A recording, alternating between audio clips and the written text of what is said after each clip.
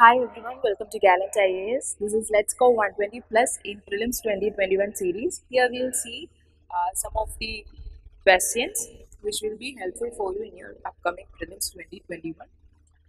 We'll be also solving the model questions through some elimination techniques, as well as this will be a platform where you can revise your basic concepts at the same time.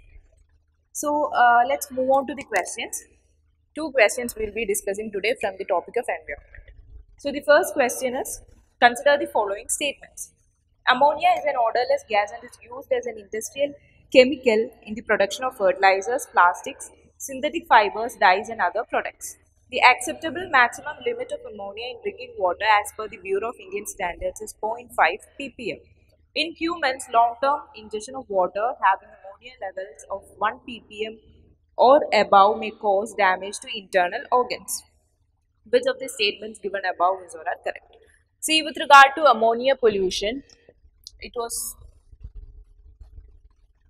it was there in the news mainly because the high levels of ammonia, like 3 ppm and above, it was observed in, or it was found, high levels of ammonia was found in the Yamuna waters. So, in that aspect, this was coming in news recurrently. Okay.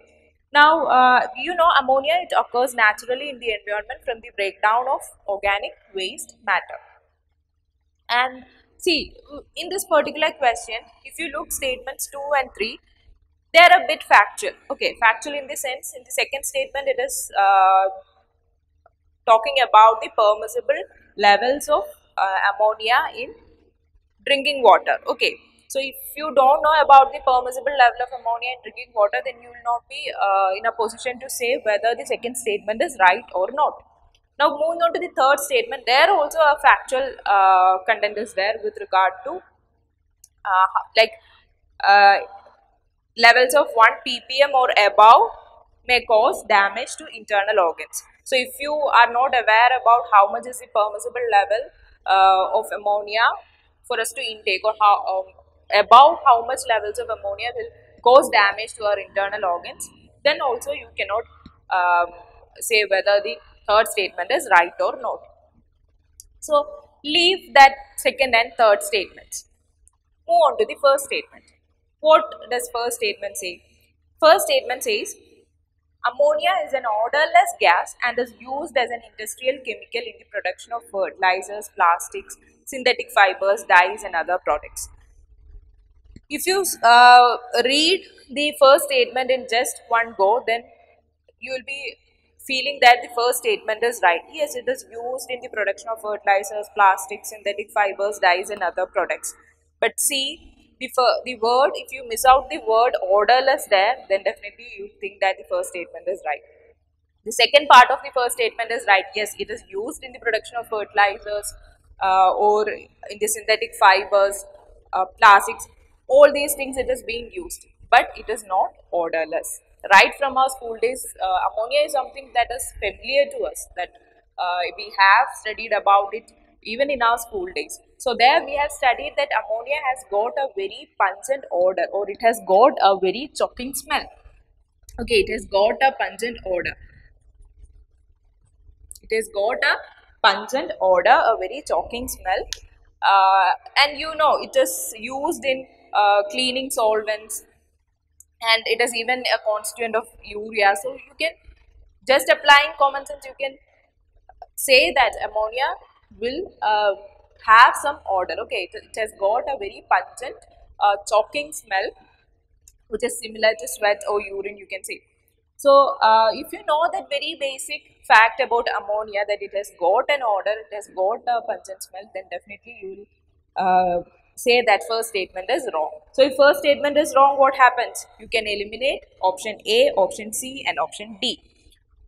You are left out with option B. Even if you are not in a position to say whether the facts relating statement 2 and 3 are right or not, directly you can hit the answer, which is option B, 2 and 3, by the elimination strategy.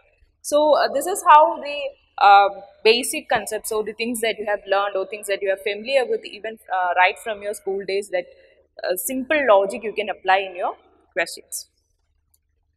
See, with regard to ammonia, another thing that you have to note down is ammonia has got a connection with the biological oxygen demand as well. Okay, it has got a connection with the BOD.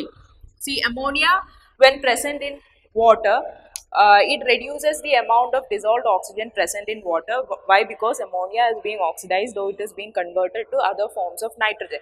So what happens? The level of oxygen in water reduces. So what happens when amount of dissolved oxygen in water reduces? The biological oxygen demand increases, okay, or BOD increases. So the connection with BOD and ammonia you have to take a note of. Okay, so here your answer will be option B, 2 and 3 only. By which, even if you are not aware about the second and third statements, you have come to know that the second and third statements are right. That is, the acceptable maximum limit of ammonia in drinking water as per BIS is 0.5 ppm. And in humans, if long-term ingestion of water having ammonia levels of greater than 1 ppm, then it is causing severe damages to the internal organs. That is also a right statement. So, statements 2 and 3 are correct in this context, which means your answer turns out to be option B, 2 and 3 only. Now, let's move on to another question. Yes, with reference to Pakhe Tiger Reserve, consider the following statements. So, the question is with regard to Pakhe Tiger Reserve. Statement 1 says Pakhe Tiger Reserve is famous for hornbill species. Second statement says it falls within the Western Himalayan biodiversity hotspot. See, here just imagine that you are not in a position to say whether Pakhe Tiger Reserve is famous for hornbill species or not. You don't know that. And also the second statement, you don't know whether it is situated in Western Himalayan biodiversity or not. Biodiversity hotspot or not. But we'll solve this question just by recollecting the facts that we have learned by solving the previous year question. See, Pakhe Wildlife Sanctuary was a previous year question. Its location was a previous year question, like a 2018 previous year question. So, if you have solved that previous year question, by this time, see, prelims is very near. So, by this time, you might have solved the previous year questions at least 2 or 3 times. So, here, if you can recollect that fact that Pakhe Wildlife Sanctuary is located in, yes, in Arunachal Pradesh, which you have studied or which you have taken into your mind just by solving the previous year question. Now, if Pakhe Tiger Reserve is in Arunachal Pradesh, how can the second statement be right? Second statement says it falls within the Western Himalayan biodiversity hotspot. Okay, you know Arunachal Pradesh, it is in the northeastern part of India. And you have figured out that Pakhe Tiger Reserve, yes, it is situated in Arunachal Pradesh from the previous year question solving knowledge. So, second statement here it is contradictory. So, if first statement Pakhe Tiger Reserve is in Arunachal Pradesh, then second statement it says it falls within the Western Himalayan biodiversity hotspot. Then second statement here it is wrong. Okay, it is contradictory. That is, both cannot be true at the same time, which means you can eliminate option C, both 1 and 2. Both cannot be correct at the same time if Pakhe Tiger Reserve is located in Arunachal Pradesh. Now, the first statement itself says it is famous for hornbill species. Okay, you are also not sure whether Pakhe Tiger Reserve is famous for hornbill species or not. But see, hornbill species was also a previous year question. And if you have solved that previous year question, definitely you might have learned or you might have come across certain facts with regard to hornbill species, where it is found. It is this state bird of which states. Okay, it is predominantly found in which part of our country. All these facts you might have come across if you have solved that particular previous year question. So, with regard to hornbill species, its natural habitat was asked in that previous year question. It is naturally found in Western Ghats, as well as see, it is highest diversity of this particular hornbill species. It is found in the northeastern part of India. India is home to approximately 9 species of hornbill, and its highest diversity you can see in the northeastern part of India. And see, hornbill, it is the state bird of Arunachal Pradesh. and Kerala. So if you have solved that particular question with regard to Hornbill, then you might have come across different facts with regard to Hornbill, like where it is found, where it is predominantly found, where it is naturally occurring. It is the state bird of which all states, where Hornbill Festival is celebrated. Hornbill Festival is celebrated in Nagaland. Okay, so you might have come across all these facts. So connecting those facts, you can see that Bucket Tiger Reserve is in Arunachal Pradesh, that you have figured out. And now hornbill species is also, yes, the greatest diversity is found in northeastern part of India. So what happens? Yes, definitely you can relate both these. Okay, it is the state bird of Arunachal Pradesh. At the same time, the Hornbill Festival, it is celebrated in Nagaland. So connecting these facts, you can say that yes, Pake Tiger Reserve, which is also situated in Arunachal Pradesh, it can be famous for hornbill species naturally. Okay, so you can come to the conclusion that first statement is right here.